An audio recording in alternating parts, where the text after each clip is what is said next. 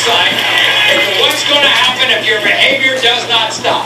This is a guy who owned his own gun at the age of 12. He was a gang leader, spent 11 years in prison. Today, he has turned his life around, and before we meet him, he has a message for you guys. Watch.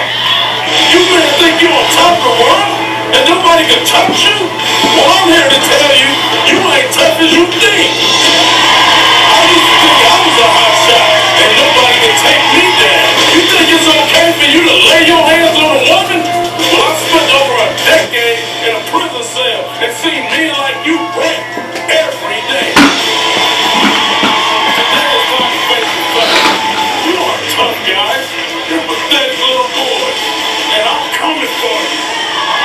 Welcome, the author, ex-con, the icon, motivational speaker, Cali Muscle.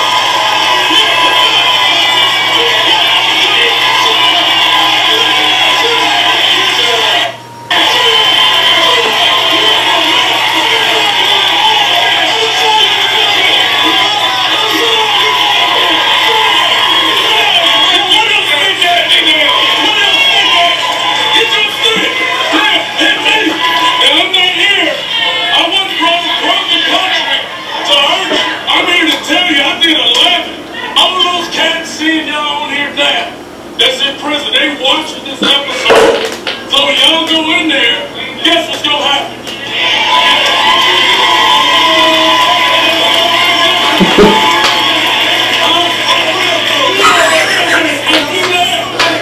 You should know pedophiles, rapists, domestic violence. Oh, you get.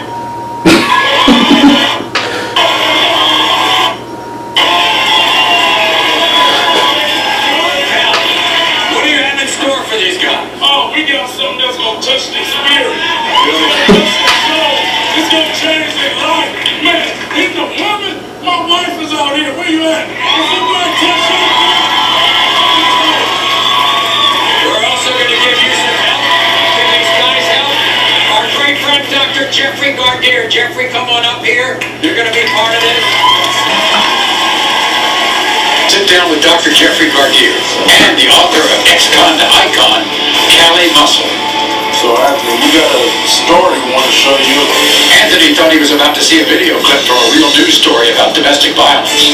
Yesterday, investigators discovered the body of a woman that had been brutally beaten to death. This isn't the first incident of domestic violence at this house. Anthony had punched his wife in the face, giving her a black eye and a broken nose.